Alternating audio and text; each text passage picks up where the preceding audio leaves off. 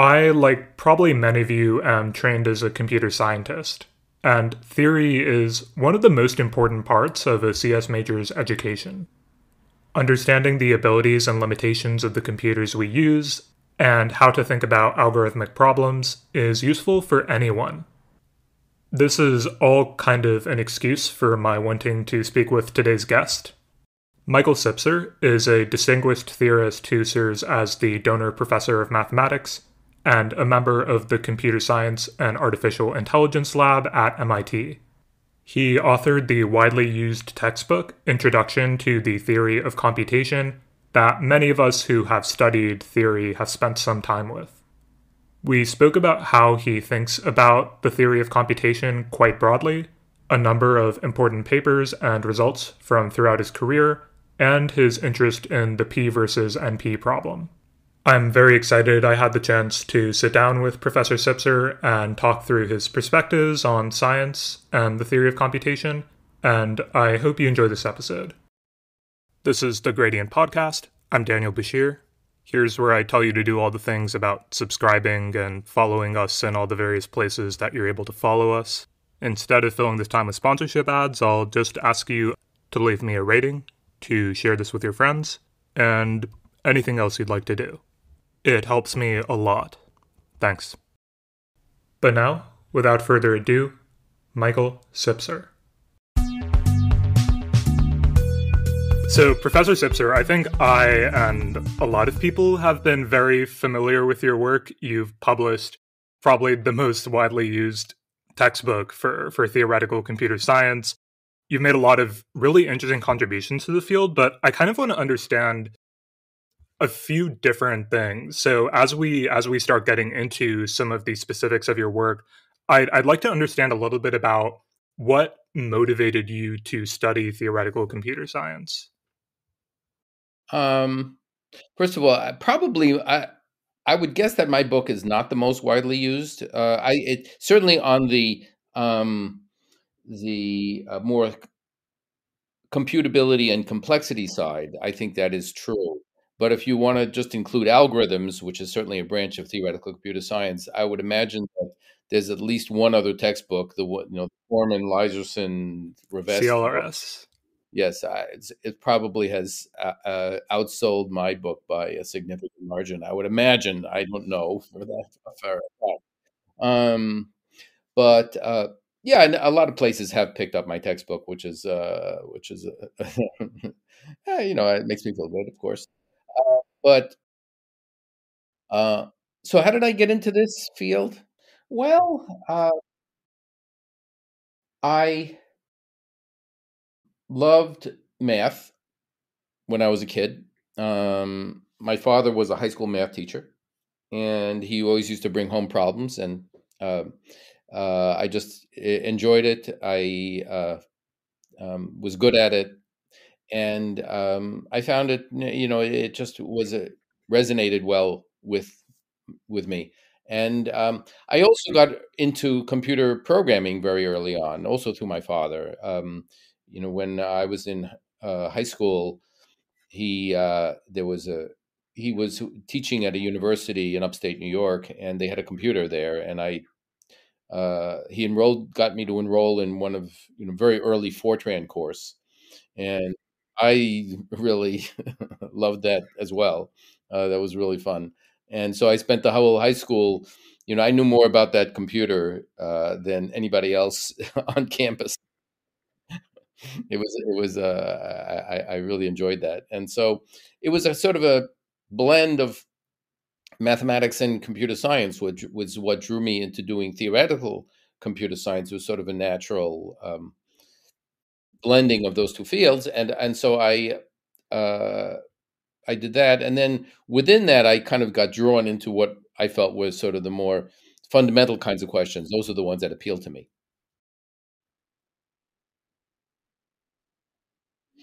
Well, I like questions that feel to me very. Applications are nice. I'm certainly happy to do work that people find is useful for them. but I think of myself as an explorer. I like to uh, when I find questions that just seem interesting and somehow deep and important, and I don't know how to characterize that exactly, but that uh, that it's questions about the nature of computation itself, rather than how do you solve some particular problem more quickly. Often a lot of the work that goes on in the algorithms field, which is I'm not trying to. It's just a matter of different taste.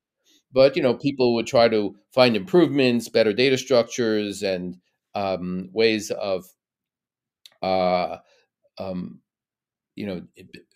better implementations.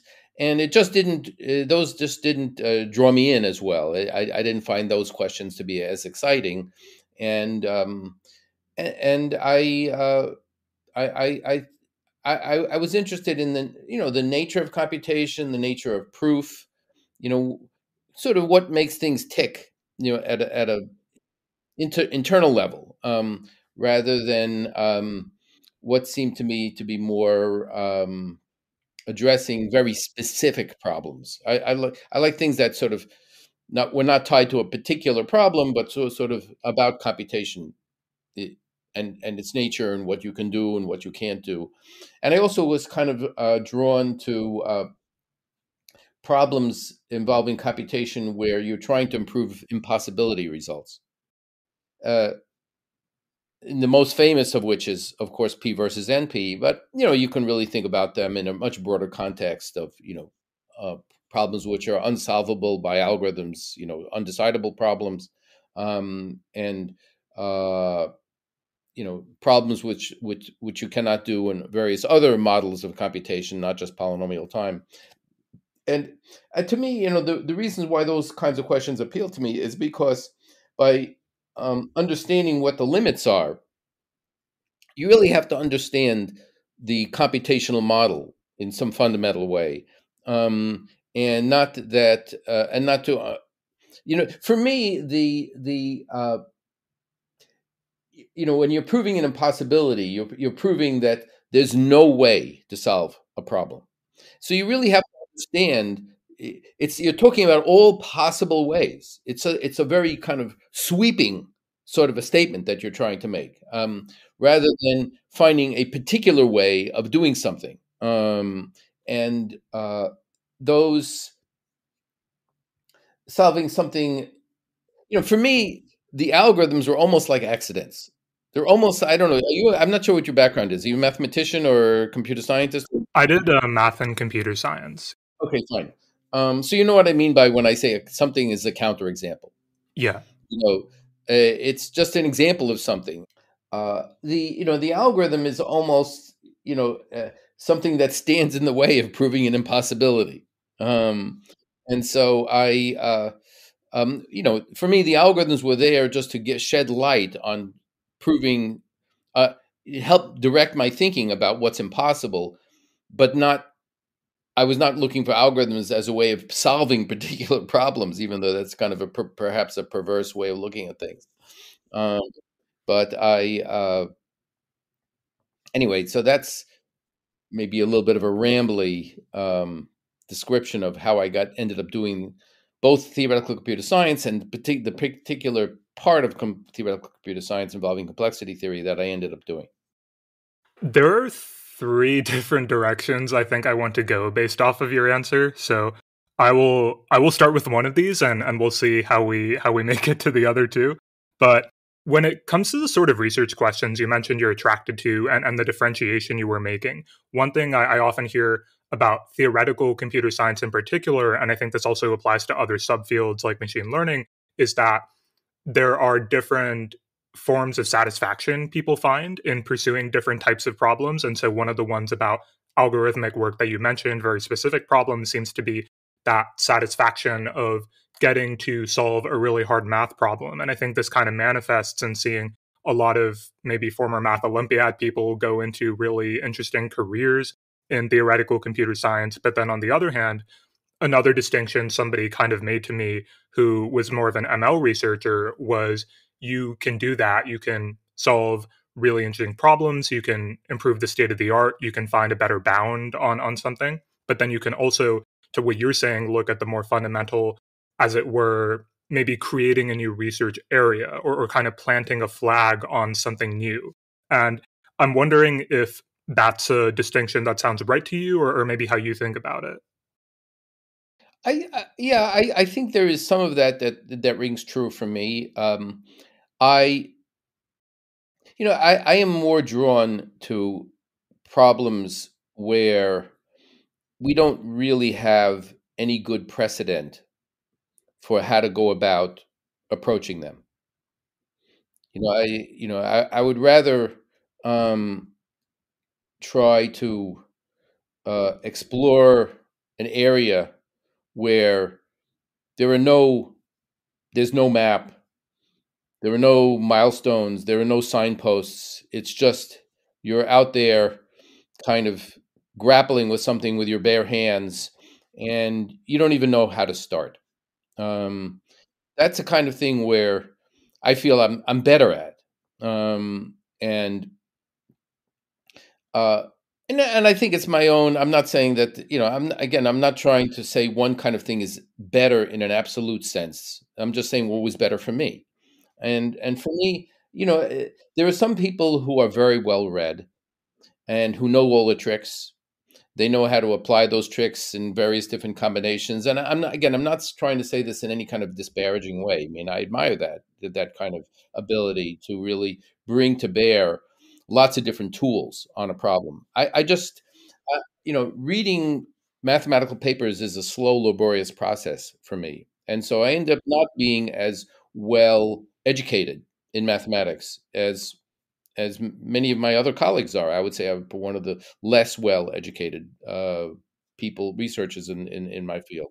Not that I know nothing, and I have a sense of what's out there, but I'm not really up on all of the technique. And so for me, I would rather work on a kind of a problem where it's not obvious whether there's any, what techniques to use, because somebody else who knows all the techniques will have gotten there first anyway. So I um, I'm better off, and I just enjoy more things, just trying to explore kinds of questions where it's really not even obvious how to begin. Um, and so then, and I think I've had some success with that, um, and uh, and some areas where the jury is still out. I'm wondering, I think that we'll kind of see what this looks like concretely when we get to talking about P versus NP. But it's interesting to me to maybe begin characterizing what it is about a problem that makes it really non-obvious what sorts of techniques one ought to use, and maybe how that stands in the broader scheme of, I suppose, the scientific pursuits of a given field. Um, and I don't want to try to drag Kuhn in here, but I guess I've finally been reading that after many, many recommendations. And not to say that this is something related to the whole structural problem of scientific revolutions and all this, but I guess I'm wondering if maybe the smaller scope question of what it is about a problem that makes the techniques non-obvious, if you could talk a little bit about that. That's a good question. I'm not sure I can really shed a whole lot of light on that. Uh, um, I guess there are some kinds of problems which just seem different. I don't know if not going to be able to say this in any kind of a precise way, but um, or if they are similar to some other problem that's out there, um, but you know that the method of solving the problem to which it's similar to is just hopelessly not going to work in this case. You can argue that P versus NP in some ways, or proving a problem is outside of P, might be in some ways similar to proving a problem is undecidable. But we know, at least for problems like in NP, the method for proving undecidability, which is a diagonalization method, at least as far as my understanding goes and my belief goes, is that, I mean, that's just not going to, it's not going to, you just can't, that method just doesn't work. And then you need some other method, but we don't have any other methods. It's just, the kind of problem is just, it's just new, just different. And, the way that people often solve, the way you solve problems often is that you think, well, how am I going to start something? Well, let's take a problem that's similar, um, and see how the solution to that one went, and then maybe you can, adapt this the solution to the one you know how to solve into the problem that you're trying to solve. Um, but if you have nothing that's really similar, then you're um, forced to come up with something, you know, completely novel. And I think some of these complexity questions are like that. That they're just nothing. There's no good precedent. Um, and so I guess that's one answer. Uh, and I any mathematical problem that we have that's not solved in some ways, you have to come up with some new ideas to solve it. But it just feels like they're the problems which are completely different from anything else.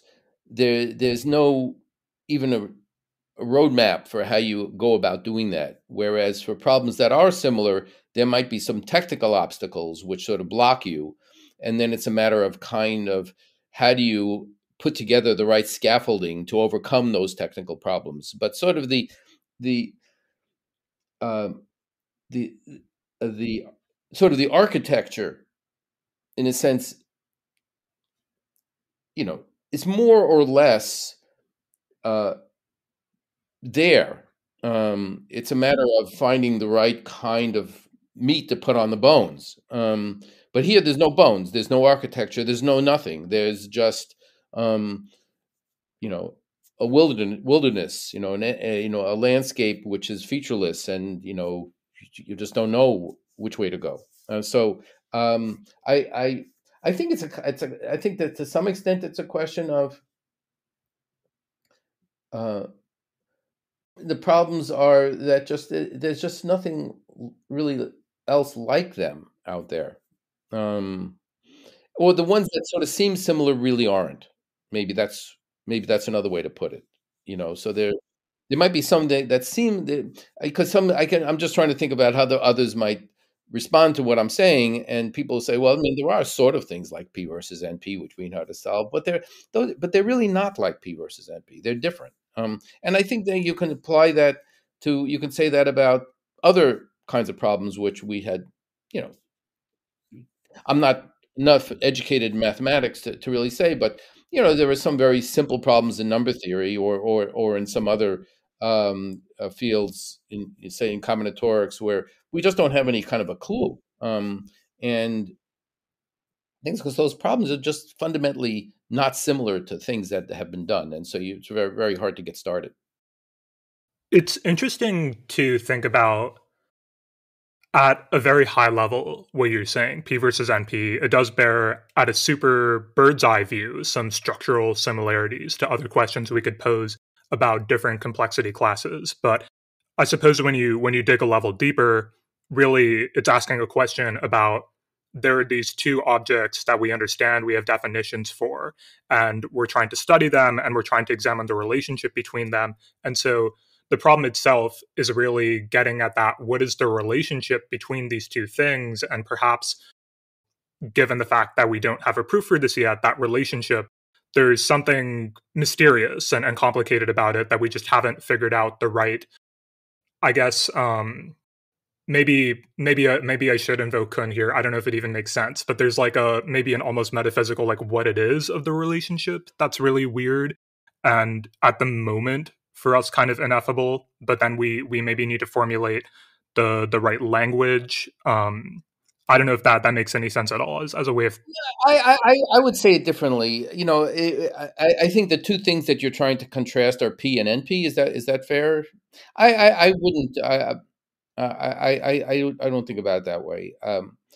It's really just it's not a matter of comparing P and NP so much. I think it's really a question of trying to take a problem like your favorite NP complete problem.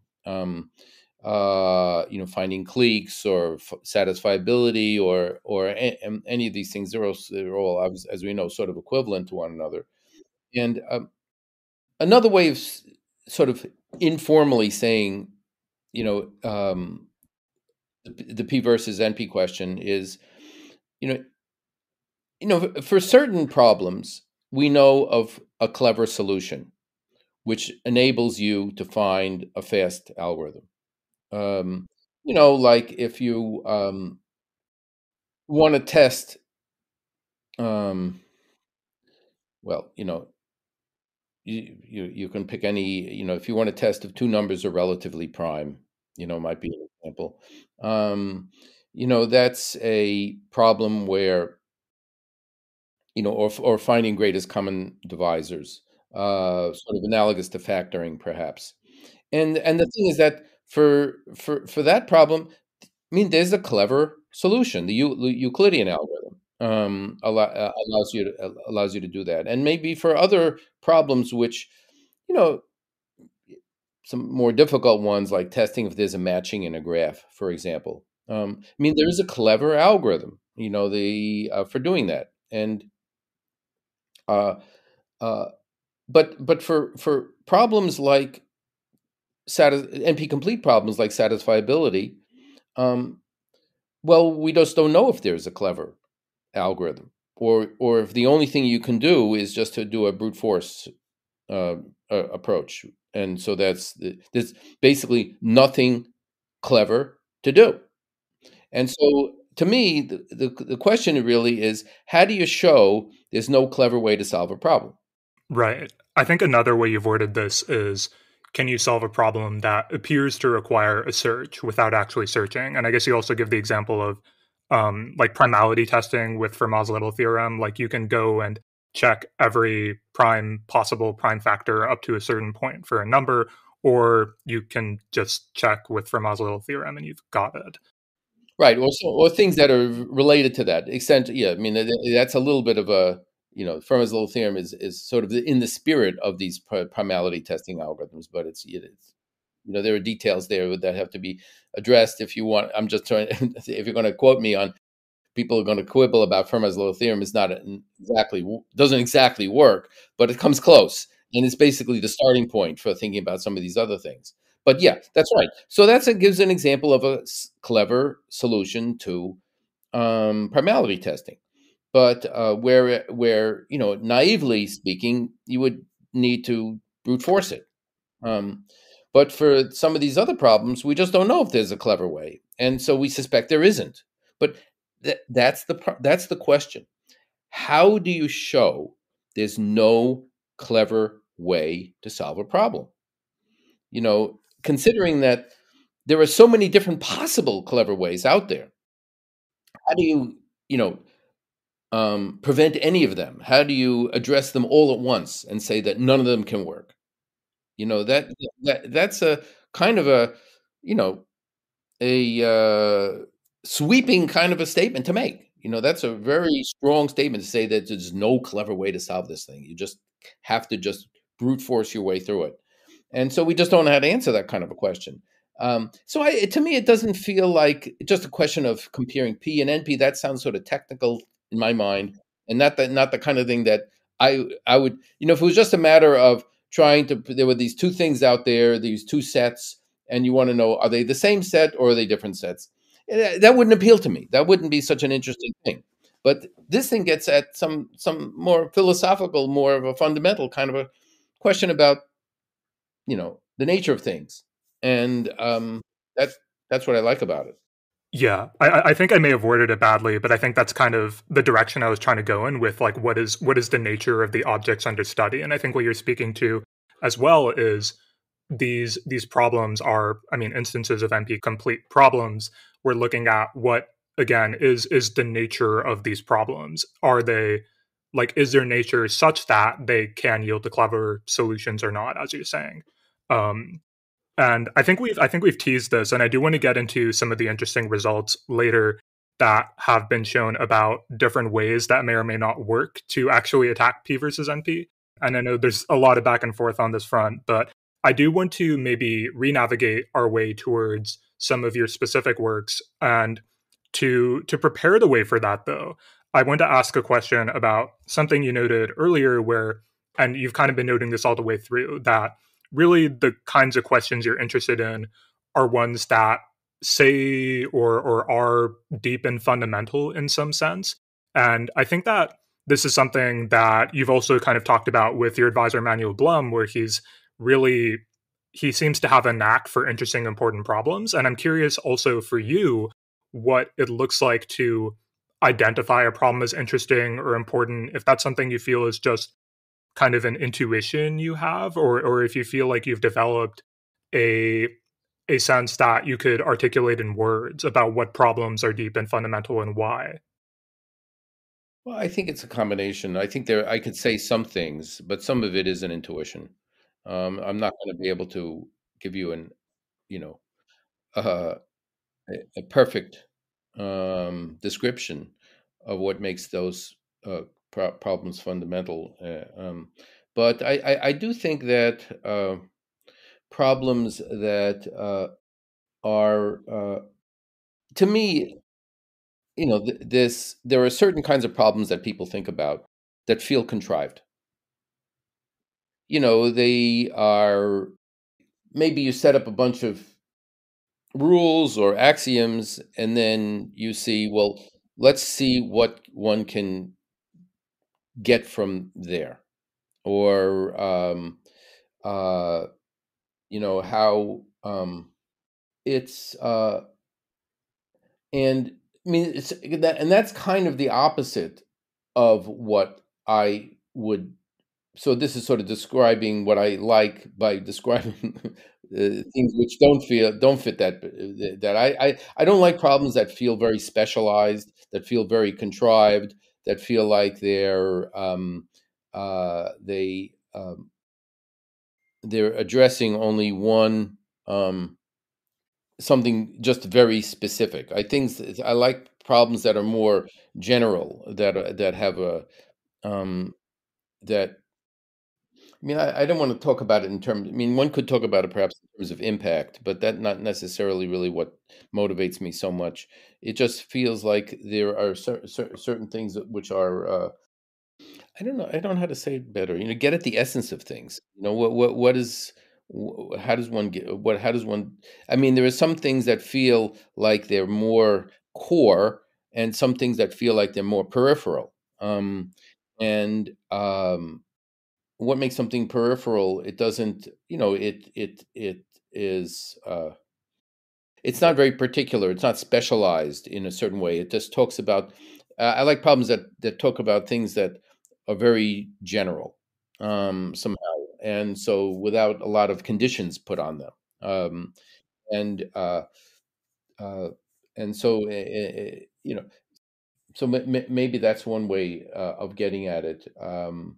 I'm not doing a great job of characterizing that. No, that's fine. I think we can maybe take this as a segue into some of your particular works, and then I kind of want to come back to some other questions related to academics and things like this. But to begin with, you have this 1979 paper, Lower Bounds on the Size of Sweeping Automata. And I think what's maybe interesting, just talking about finite automata in general, is something you noted earlier about methods of proof and counterexamples and how they function. And I guess one thing that one learns in a computability theory class is if you're trying to do something related to finite automata, like proving a language is not regular, you can't just say, oh, I couldn't find a DFA for this. You have to actually construct an actual proof for this to work out. But sweeping automata are, I guess, a pretty interesting device that you talk about in this paper.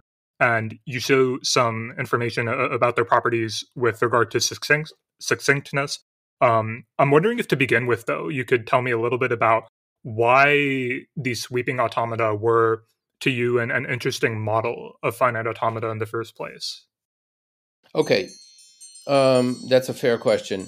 Um, so back then I was interested in P versus NP, but so in trying to get a handle on how do you start, I was looking for could I find a similar problem, similar something that had captured some of the flavor of P versus NP, but was maybe easier. Sort of as a way of doing what I was kind of describing, that maybe you can learn something from a similar problem, and uh, there really wasn't much out there that seemed similar to P versus NP. So I thought, well, let me see if I can come up with something of my own that sounds a little similar, and maybe they'll uh, be able to learn something from that. Um, and so, in the case of the finite automata, so I don't know how well you know finite automata, but somewhat. Okay, fine. So, if you just take, there is non-deterministic and deterministic finite automata. And I'm just talking about standard, not sweeping, not two-way, just the standard one-way finite automata that I introduced in my textbook. So, if you convert a non-deterministic finite automata to a deterministic finite automata, as we know, they're equivalent, but so there's a conversion. But the conversion uh, that I describe in my book, which is the standard conversion, is the subset construction, which gives you an exponential blowup. And it's easy to prove that you can't improve that. That's best possible. So there is, in some sense, a very trivial case where there is an exponential difference between the deterministic and non-deterministic versions. Okay, so that uh, tells you something, but maybe not that much. So I was looking for something a little harder. So I said, well, what about for two-way finite automata, which a little bit more like Turing machines? They can move both directions on the tape, but they can't write. And uh, it's known that those are equivalent to the one-way finite automata. But I was really more interested in, suppose you compare non-deterministic two-way to deterministic two-way, and how much uh, that conversion uh, blow up the size of the machine. So just as with the one-way case, the best that people know how to do involves an exponential blowup, converting from two-way non-deterministic to two-way deterministic. But I couldn't see how to prove that um, that conversion was best possible. Or maybe maybe there's a polynomial way of doing the conversion. Are you following me? I am. So I said, well, okay, well, let me think about that, and couldn't see any way to do a polynomial conversion, and so seemed like an exponential conversion was the best possible. How do you prove that? So that seemed like uh, a kind of a toy version of P versus NP. Here's like a P versus NP like problem for finite automata, which I did not know how to solve. So converting the two-way non-deterministic to two-way deterministic. So I thought, well, okay, let me think about that. I couldn't solve it. And interestingly, well, so I worked on a special case. Instead of looking at general two-way finite automata, I looked at, suppose we had just two-way automata which can only change directions at the tape ends. Those are the so-called sweeping automata, which I named. So for them, I could show that there's an exponential increase. But I didn't manage to answer the question in general for the two-way finite automata. And it turns out to be pretty hard. No, it's still open. What this is 40 years later. So even this question about finite automata, this P versus NP like problem for finite automata, people still don't know how to solve that one either. Which kind of, when I tell people that, they find it kind of, surprising. Um, I actually don't like to advertise that problem because I think that problem is it's not good for your mental health or your career because I've told that problem to some graduate students, um, uh, and people got excited. Things, oh, I'm gonna think about that. And, it seems like it should be easy, but it's not. Um, and so people can waste a lot of time on that problem. Well, just like I spent a lot of time when I was a graduate student on that problem, and I didn't manage to get anywhere with it except for that special case. And so I always when I describe that problem, I always it needs like a label, like the surgeon's Surgeon General's warning. This problem is a lot harder than it seems. Do not start to think about it unless you're ready, for a long, possibly unsuccessful effort. So I so that's how the sweeping automata paper came about. It really wasn't. That was not what I was aiming for. That was really kind of a fallback position. Um, I think the proof that I came up with for the sweeping automata is really a lovely proof. It's quite non-trivial. Even that special case took me quite a long time to solve, but it really wasn't the goal I was aiming for.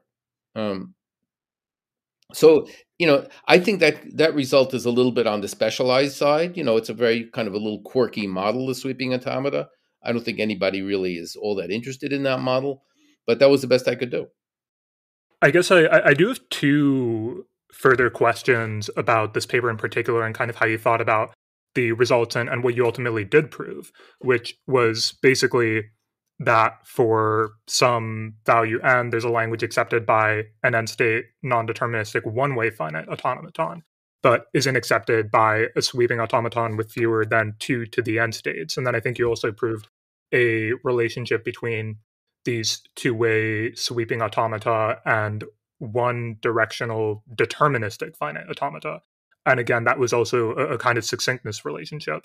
On its own, I'm wondering, given your original motivation about P versus NP, maybe trying to understand a little bit better about the computational powers and limitations of different models of finite automata and kind of understanding how this maybe fits into that bigger picture of different complexity classes. Did you feel like any useful insights for you, or at least just kind of interesting, broader insights came out of what you were able to prove in this paper? Well, sort of indirectly, yes, which eventually led me toward a totally different direction. But it was during the time when I was thinking about these finite automata, it occurred to me that there might be a connection, sort of an infinite analog to some of these problems. I was also studying mathematical logic at the time. I was taking the graduate sequence at Berkeley in mathematical logic, and was sort of made the kind of observation that um, the root of exponential complexity often comes from looking at uh, the collection of subsets of a set. Um, that maybe comes out clearly when you're thinking about problems like the clique problem. But it's really inherent in a lot of these NP-complete problems that you're really looking at over needing to. The brute force algorithm is brute force over looking at all or many subsets of an underlying set, and that's an exponential number. Um, in the infinite world, that's already been well known that the power set operation gives you uncountably large sets compared with the uh, accountably large underlying set. And so I kind of wondered if there was a connection there at some level. And so that actually, even though I don't think that really came in to thinking about the problem about finite automata, it kind of lingered in the back of my mind as something that could be relevant. And when I finished with the work on finite automata, and I actually didn't think I learned all that much about P versus NP, except that I kind of try to think about this analogy and find some other problem where that analogy might actually get used. And so that led to in my mind, a more fruitful line of work. The paper that I have about the parity function, where that infinite analog was an important part, helped lead to the discovery of the solution of that problem. And I don't know, I know that you notice this parity, the parity paper is one of the papers that you mentioned, and I think that's I I I, I think I'm a little bit more. I think that's a more important paper of mine than the work that I did on finite automata, or like halting space bounded computation. All those things are nice, but in the end, I think they were fishing around for some direction to go, which might be shed some light on P versus NP. And I think at the end of the day, the parity paper is perhaps better at doing that, because it gives, for me at least, it gave an example of this infinite analog um, actually bearing fruit.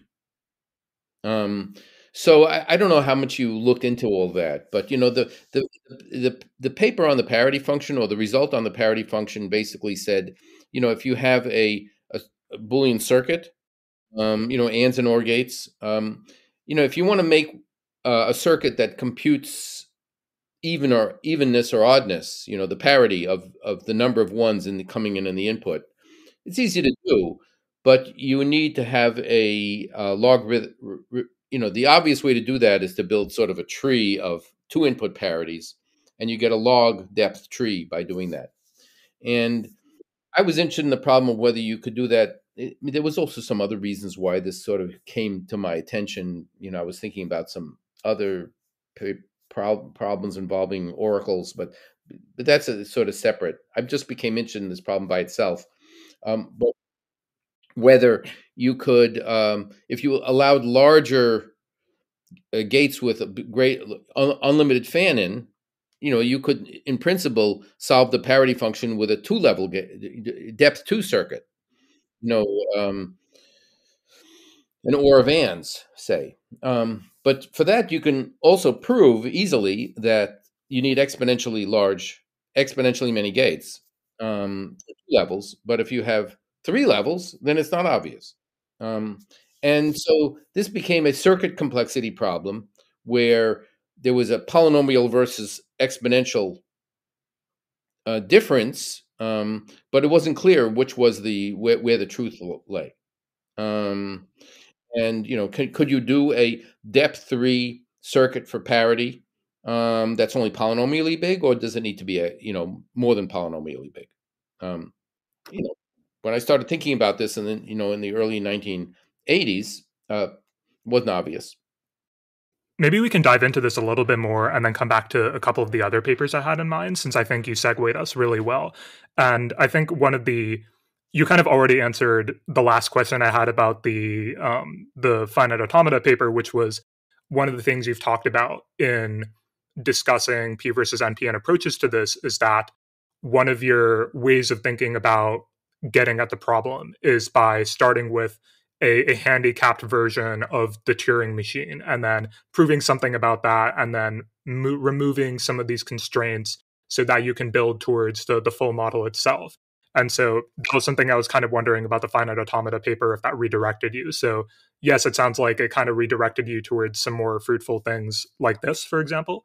And I guess one of the interesting things about restricted problems always in theory is that even if the problem itself isn't super useful, in this case it was, but sometimes they also kind of yield different techniques that might come in handy later. And I think the famous thing out of this paper is the method of probabilistic restriction that you came up with for proving the super polynomial lower bounds on circuit complexity. So I'm wondering if you could talk a little bit about that method and its impact.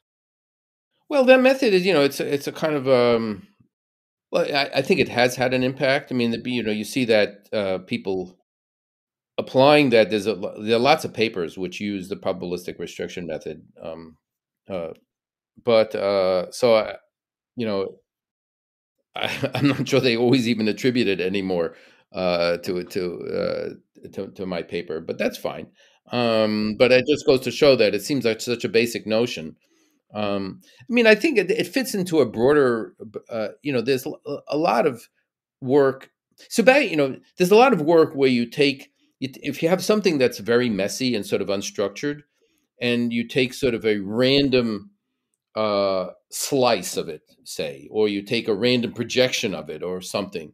Often, that gives you, so you have points floating around in space, and there may be some structure there, maybe not, but you kind of project that whole thing in some random direction. Sometimes that gives you, uh, it simplifies the picture. It sort of randomizes the picture in a certain way, and randomized things can sometimes be easier to to analyze than some arbitrary structure that you're given, which might have some nasty features. So I don't think necessarily that my paper influenced those other papers or was influenced by them, but I think it was an idea that was perhaps in the air. Uh, you know, back when I was thinking about um, uh, that problem, randomization. I don't recall there were other papers that did randomization um, to prove lower bounds, uh, or at least if there were, that was sort of in its very early stages. Um, and I think this was one of the big results of its time that sort of developed the notion that you can use randomized methods to help develop lower bounds on things. And so it's not just specifically the random restriction, which itself I think is used. I mean, I couldn't tell you all the references and all the places, but it's used. And I often see papers which I'm flipping through saying, "Oh, just take a random restriction," and so I do know that it's used in a bunch of other fields, but a bunch of other related kinds of things. So maybe I'm rambling. I'm not even sure what your question is. I guess, yeah, I was just kind of broadly asking you to comment on the method, but I think that's good. Maybe to scatter a couple of trails we can pick up on later. One of the really key things about this paper that you talk about is when you're thinking about these lower bounds for constant depth circuits, this relates to some questions about the relativization of the polynomial time hierarchy. And I suspect maybe not all of our listeners are going to be familiar with the verbiage I'm throwing around here and how this all relates to Turing machines equipped with oracles and things like this. I'm wondering if maybe by way of introduction to that, so we can pick up on this later when we talk about P versus NP in full, you could maybe introduce some of the ideas that this paper introduced with respect to relativization. Well, first of all, I mean, I don't know if the readers are all going to be familiar with what relativization is, but you're trying to, if you're looking at a problem like P versus NP, let's say, is our typical problem of interest, and we don't know how to solve that. What is one way to get some insight into that problem is, well, let's consider a somewhat different model where you're going to give the algorithms access to some information for free, and that information could be uh, how to solve satisfiability problems, for example, or it might be some undecidable problem, something that in polynomial time you would not necessarily be able to do. So you're bolstering the algorithm, you're giving the machine some additional capability by giving it that information uh, without requiring it to actually calculate the answer. It just you get the answer for free by an oracle. And so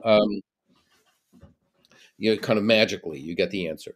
And so and then when you have that information, now you can ask the same problem. You can have polynomial time given that information, or NP, non-deterministic polynomial time given that information. And so you have the P and NP problem sort of relativized, as we call it. It's it's sort of the in this other world, you have this new P and this new NP, and you can say, well, are they the same or different there? And what's kind of interesting is that depending upon which extra information you give, sometimes you can actually show, well, that now we can actually prove that P is different from NP for certain kinds of information. And for other kinds of information, we might be able to prove P is equal to NP. So, it really does change the picture, depending upon what information you're providing. And sometimes if you have that extra information, you still don't know. Like if that extra information was just the empty set, would give you, didn't tell you anything, well, you're back to the original P versus NP problem. And there is a case where for that kind of, no extra information, that's the case where we don't know the answer. So there are other problems that people look at, whether, for example, the polynomial hierarchy is infinite or not, or whether NP equals co-NP. I mean, these are more specialized problems which people may not be familiar with, but there are other P versus NP like problems out there. And you can try to, we don't know the answer, but you might be able to say, well, maybe we can answer them for certain oracles. Given certain information, maybe at least for that information, we might be able to answer them one way or the other. And by the way, part of the reason that people look at these oracle questions is because it might tell you what kind of methods you can use to solve P versus NP itself. If you have maybe that's going to be too much of a digression, but I'm happy to go into it if you want. But yeah. Okay, fine. So, if you have a method which you hope will prove P is different from NP, but you can also see that method would also work, even if you have oracles in place.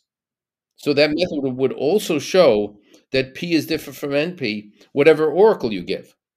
Well, then that method cannot work. That method actually is a hopeless method.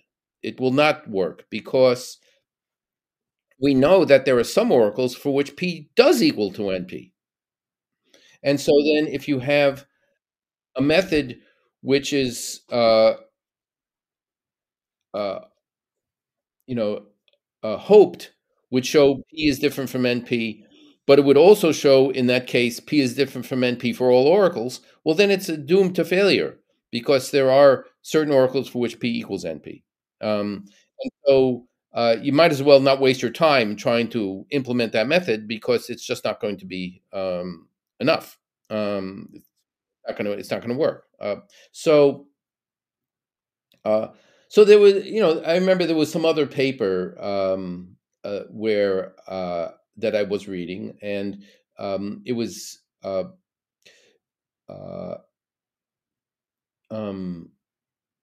it suggested, I don't remember the details of that paper, it was a while ago, but that paper was using a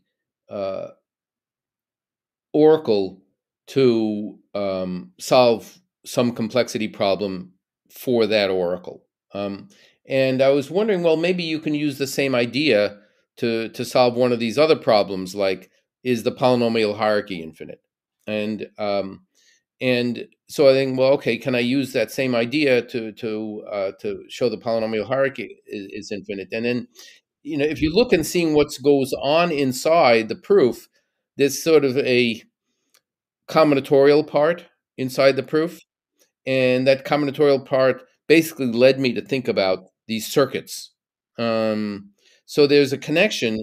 If you can show the circuits have to be very large, then you can get an oracle that would actually separate those classes.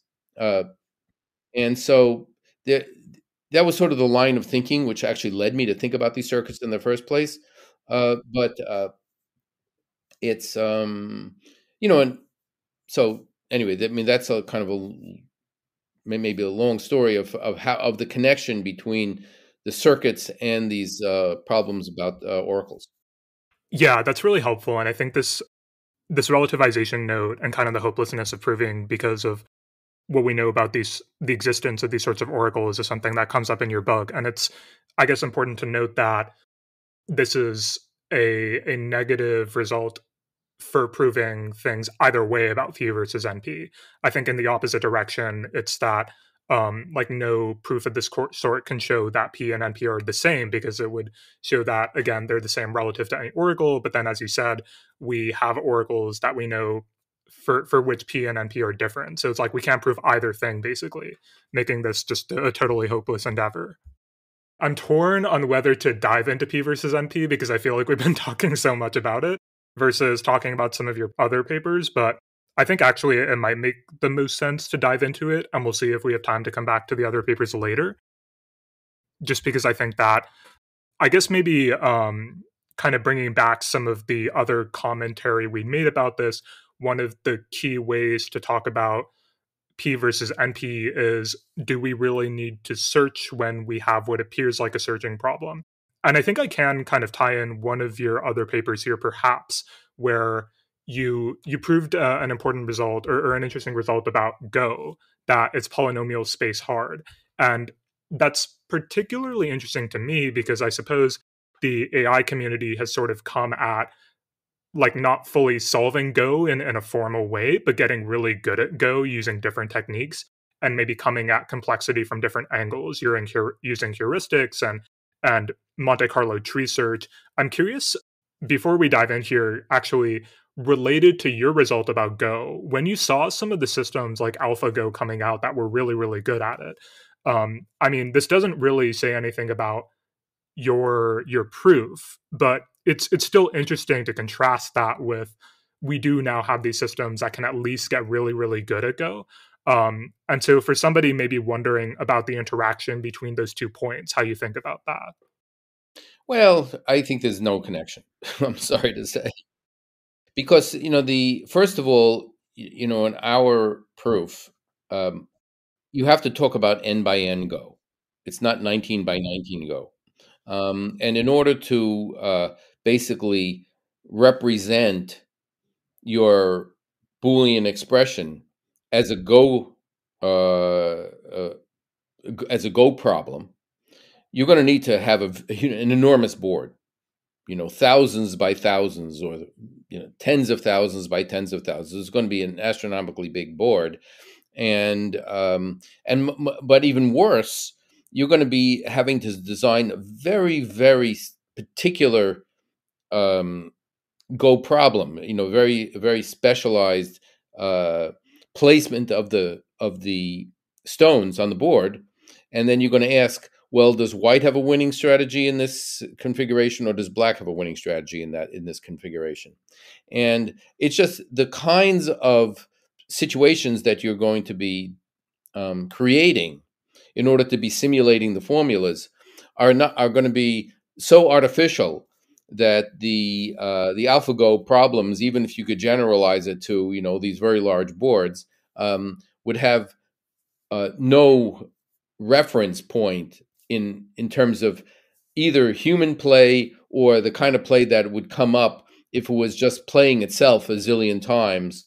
There would be, I just don't think it would be a fruitful way to try to solve those problems, is to build the Go board representation and then feed it into AlphaGo and say, well, who's going to win in this situation? Because AlphaGo for those particular kinds of questions will, I can virtually guarantee, will have no clue, because it's just not, it's a very artificial and unnatural board configuration that would never even come close to remotely occurring in a real in a real game. So I think that's just not it. I think if you want to use machine learning to try to solve complexity problems, I think you would have a much better shot at trying to train an algorithm to recognize satisfiable formulas and unsatisfiable formulas, and just give it, a million examples of each, and seeing if you can actually get the algorithm to recognize somehow which are the satisfiable ones and which are the unsatisfiable ones. I, I would be very surprised if that actually would work. But I do think the whole machine learning, the progress in machine learning is very surprising. So who knows? But I still would be skeptical that that's going to actually going to work out. But Yeah, I do think I've seen some work, and I can't remember if it was explicitly in the realm of neurosymbolic methods, but there do seem to be people interested in, as you said, solving things like satisfiability problems using a mixture of those methods. But maybe jumping back into kind of methods for P versus NP, one of the things I want to dive into here is the different sort of techniques that could be employed and some of the barriers we've run into. And we've already talked about one of these, which was the issues with equipping Turing machines with oracles and kind of trying to prove things along those lines. And another thing that I sort of mentioned earlier was the strategy you've talked about previously, where you take a Turing machine, you handicap it, and then you kind of work your way back up. Maybe beginning with like a devil's advocate question here. One thing I can imagine somebody saying to that is, when you handicap a Turing machine, it feels like you're doing something that's analogous, but the opposite of the strategy via oracles, where instead of giving it an oracle to solve something more easily, you're just handicapping it. And so I can imagine somebody wondering, wouldn't that method or that way of attack be equally hopeless, possibly for similar reasons? And I'm wondering what you kind of say to somebody wondering about that. well, I mean, what I would say to that is um, the handicapping approach and the oracle approach are really trying to do they're doing two almost opposite things. The oracle approach is not trying to solve P versus NP. The oracle approach is trying to show the limits of the methods that you might use to solve P versus NP. It's almost sort of a negative thing. It's trying to show, well, this strategy is not going to work. That strategy is not going to work. That's what you're going to get out of oracles. You're not going to get a solution to P versus NP. You're going to get, a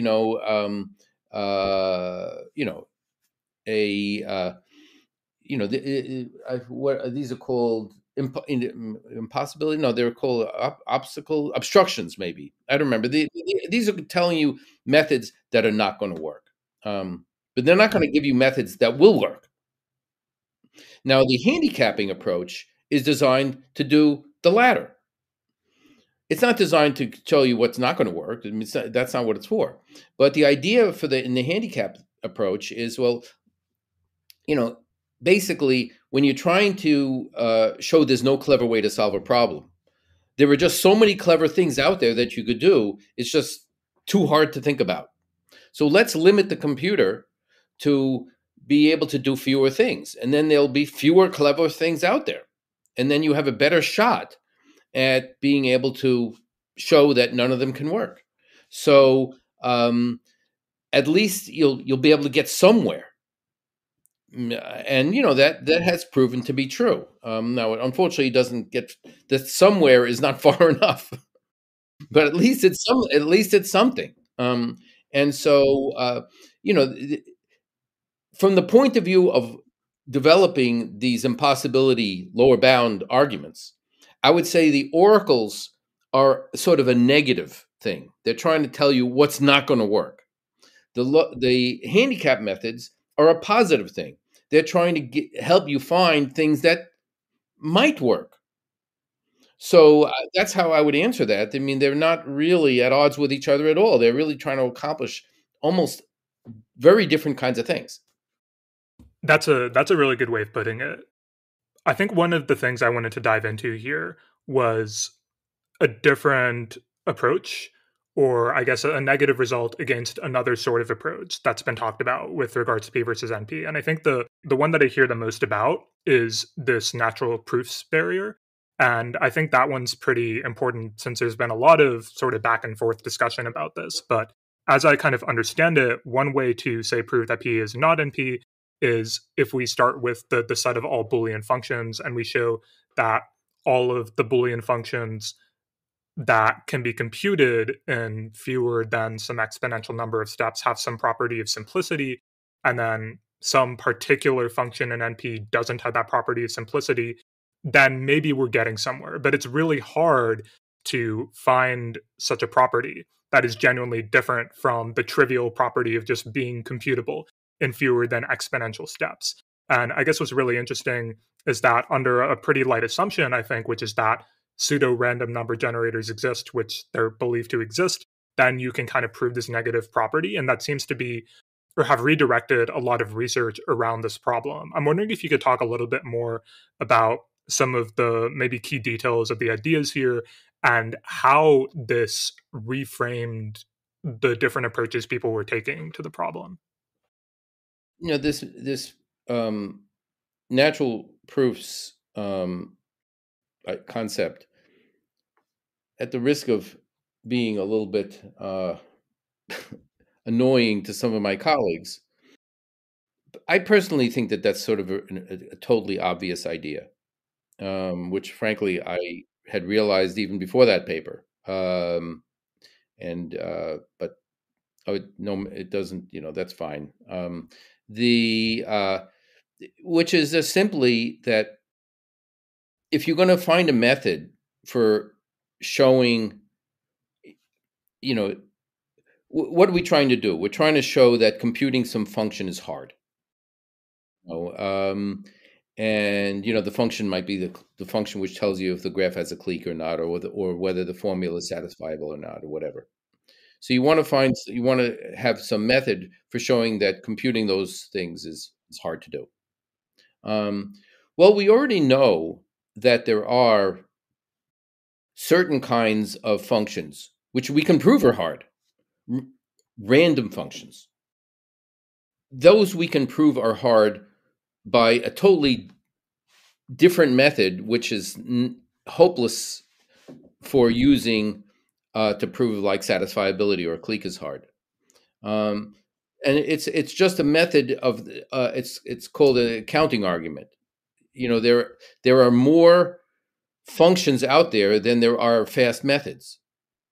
So there has got to be some functions which don't have a fast method at the end.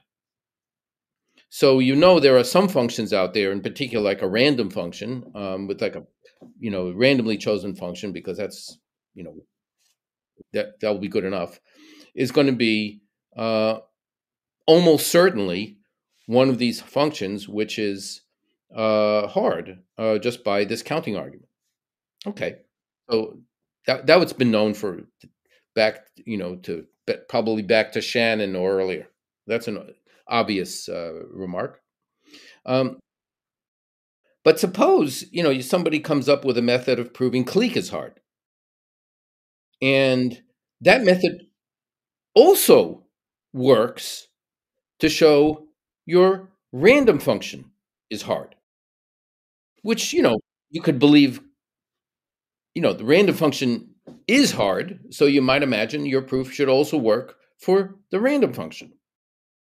Well, that is not likely to happen because, we've known and believed in the existence of pseudorandom functions, where you have a pseudorandom number generator, and we there are actually some formal results about that, but just at an intuitive level, there are functions that you can compute that look, very, very nasty from, they look random. They seem to share all sorts of, like the digits of pi.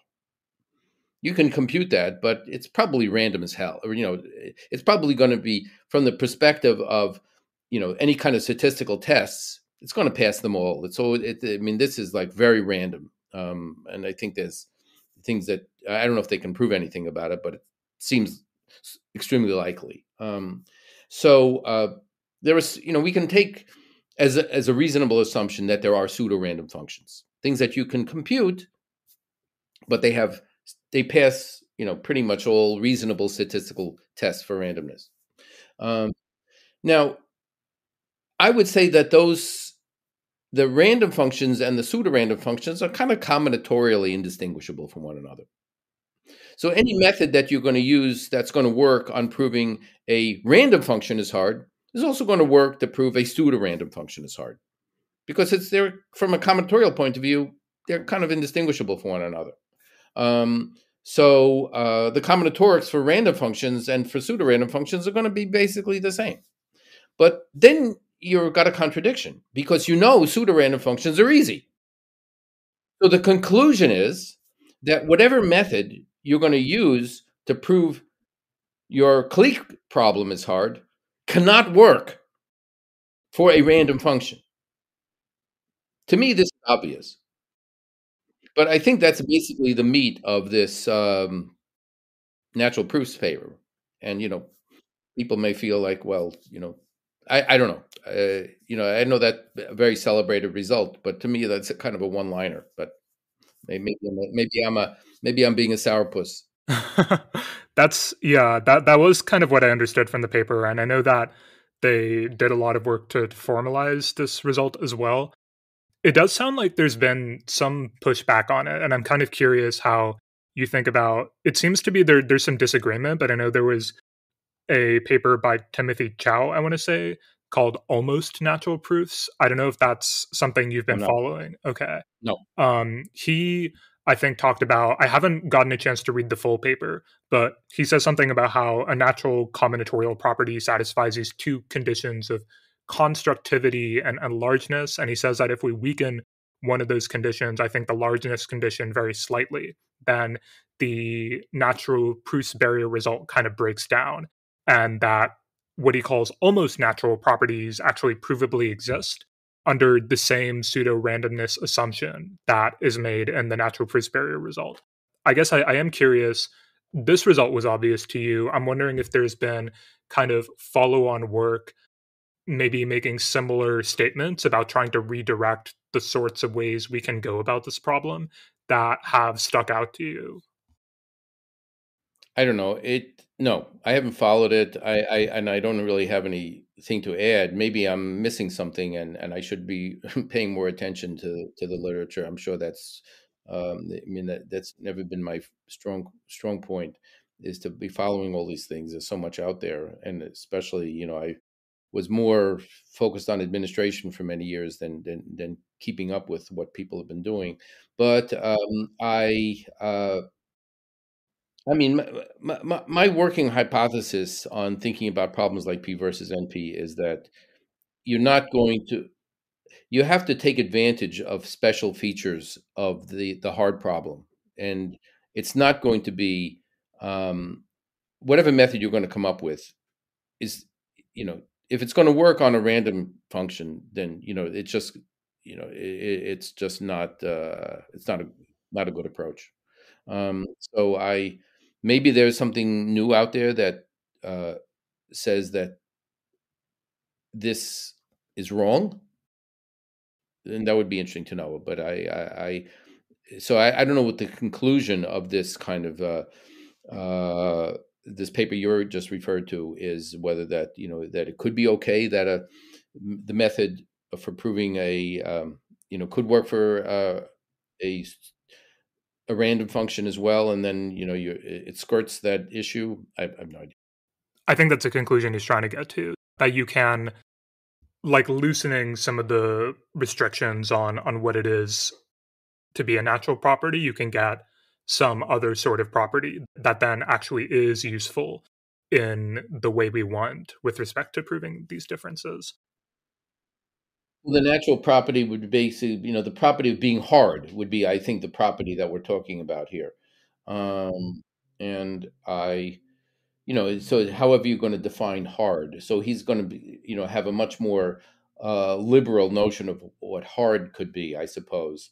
Um, but you have to be able to get your hands on that notion of hard in with some sort of combinatorial analysis. Well, maybe. You know, all of these things in some sense are a little bit hot air because nobody knows how to solve these problems. But I don't know. At least I'll apply that to my own speculations. Until you really have an answer. It's just who knows. I guess I'm wondering maybe for a last question on P versus NP. One of I guess the kind of interesting anecdotes about your own thoughts on this is you're losing a bet with Leonard Edelman about P versus NP being solved with a proof that it's not equal to NP by the end of the 20th century. And I guess given that it remains to be solved, I'm curious if you still maintain confidence that we're going to get to it by, I don't know, say the end of this century. Well, I don't think I'm going to get to see that one unless there's a big medical advance. Uh, no, yeah, I'm an optimist. Some people ask me, well, maybe it's independent. Um, I'm skeptical of that outcome. Just because we don't know how to solve it doesn't, it seems like uh, a very bad case of hubris to say that, well, we haven't figured out the answer in 75 years or however long it's been, and so therefore it must be that it's independent of the axioms of mathematics. Well, I think I don't know. That doesn't see. I don't buy that. And also, I think that P versus NP, it doesn't have the character of a lot of these other. Well, it doesn't have the character of other problems that have been shown to be independent of the axioms because those things have to do with really exotic notions like you know sizes of infinite sets or making infinitely many choices and things like that, which are you can imagine those are qualities that are very finitary based axioms might not be able to deal with and resolve. But P versus NP seems so concrete, so finitary itself, that it would be, I think, very, very shocking if it turned out to be independent of our basic axioms of mathematics.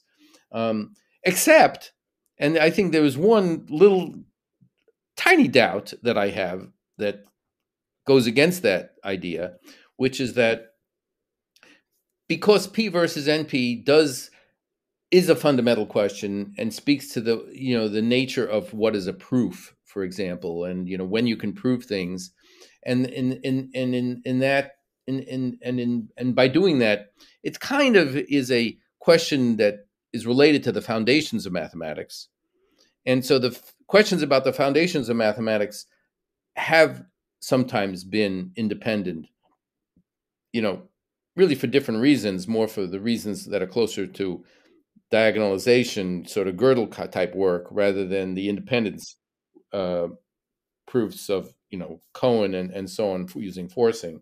But still, it seems like it opens the door a crack to independence. But I still wouldn't bet that way. I would bet that we just haven't found the clever idea, which is what we're going to need to show that P is different from NP.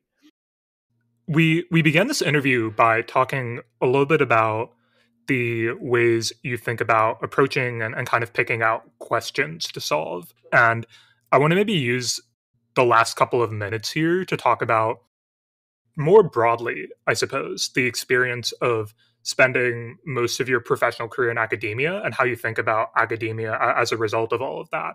And I'm aware that you did spend a bit of time at IBM Research. And I guess I'm wondering really broadly, though, given that you spend so many years within academia, how you think about, I suppose, especially in kind of this modern day where a lot of people really feel like you need to go into industry and have lots of compute and money to throw out problems to do anything that to them is quote unquote useful. How do you think about, I guess, the broader role of the academy in computer science and engineering? That's a super broad question, but I'd love to get your thoughts. I think a big part of being at a university is training students, and even if you don't have the resources to compete with Google and Microsoft, for making your the latest and greatest, you know, language model system, or whatever they're called, large language models. You know, there's lots of other interesting things to do, uh, and you still need to, students need to still have a process of, you know, of of working on different kinds of problems, and eventually maybe they'll end up at a place like that, or maybe not. But I think, there is, these companies don't even try to get involved with education, and so the universities have a role to play in educating students. Um, it's not a perfect process, but what is. Um, so, and I mean, that was a big part of the reason why I left the corporate world, because I just get a lot of personal satisfaction out of teaching and working with students, and I have no regrets that I spent my career at a university. And maybe you don't have access to certain tools, but the kinds of work that I do doesn't require those tools anyway. Um, and so, yeah, I mean, there's, um, we're not, we're not trying to solve corporate problems, that these companies are trying to do. And uh, I just don't buy that argument that that what we're doing is better done, or at a company. Yeah, I mean, for certain very, for a while, you know various different, uh, you know operating system research was going on in, um, at the university level, and maybe still is. I don't follow that stuff so closely, but um, you know. MIT was a leader in developing interactive computing, for example. Or multi interactive computing and multi-user computing. Hard to even imagine, but the notion that you would have time sharing, as a concept. So that was developed at MIT, but I don't know how much of that kind of systems work can be done at a university anymore. That's all been taken over by the companies that are making billions of dollars creating systems. And um, but they built their work on the work that came out of the universities, and I don't think it's really the university's place to try to compete with them. Um, but there's other stuff that might be happening, and that's where I would go to the kinds of questions which with the companies don't necessarily care about. The more deeper and philosophical questions. What does um, I you know I for lack of a better thing. I mean, this is not exactly computational, but yeah, I can imagine has some kind of bearing. What's the origin of life, for example? You know, is there life elsewhere in the universe, or is there something special about you know that led us to be the only ones that have life, on our planet? Which I could be the answer. We don't know. And so companies are not going to think about that. Or there might be a few people here and there in some research group, but that's not going to be their main focus. But I think those are kinds of questions that we shouldn't lose sight of at the university level. Those really deep questions, which really are curiosity based, and might lead to something or might not. But still, that's really going to advance the human spirit in some way. And I think that that's important to do too. Not only to make the latest and the GPT, you know 12, or God knows what. That's sure, that's going to be important, and maybe that's going to be a creative, and it's going to outrun us intellectually, or maybe not. I don't know. The jury's out on that one. But still, I think for people, we want to be thinking about those really deep questions. And so, and that's going to be the realm of the university. And so, I'm happy to be part of that. It's interesting the way you articulate it, because even within the realm of scientific endeavor, the motivation that you're talking about sounds humanistic at its core, I think. And it does feel like the academy is like really the site where, of course, I think there are different distractions in any environment, but I suppose, you can still have the right kinds of incentives and motivations set up to get people to work on those kinds of problems. Well, I mean, if you mean humanistic as opposed to scientific, I'm not sure I would make that as a counterpoint. Yeah, I mean, there are some, we're all human and we all care about human things. And I think, yeah, it's sort of humanistic in that sense. But is the nature, what is consciousness? Is that a humanistic problem? Is that a scientific problem? I don't really know. But, it's still an interesting problem. Um, and back in those days, people would say, what is life? That was nobody was, I don't think people were imagining the biotech field coming out of that, but they're people just trying to understand things. And so I think there's still room for asking those kinds of questions and chipping away. I mean, these are hard problems. I think people get frustrated now if getting an answer takes more than a year.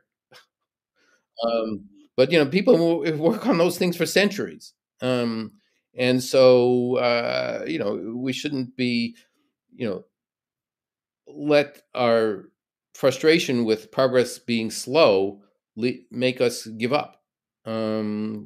These are hard problems, but I think we over time we learn more and we make some progress, and so and I think there's a role for that, in the society, and so I don't know, that's just my feeling, and I'm happy for the companies to be doing their things. I love my iPhone, and it's great.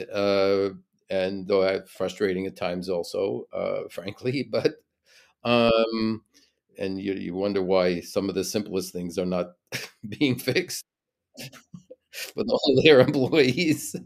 But, okay, it's not my problem exactly. And so, I don't know, I guess I'm in some ways an idealist, perhaps, um, and I hope there's going to remain room for those folks going forward. I think that's a really good point, and maybe a good place for us to end. Professor Sipser, I just want to say thank you for being really generous with your time today, and it was really great speaking with you. Oh, good. Thank you. It was nice to speak with you too, Daniel. That's it. That's the whole episode. Thank you for listening.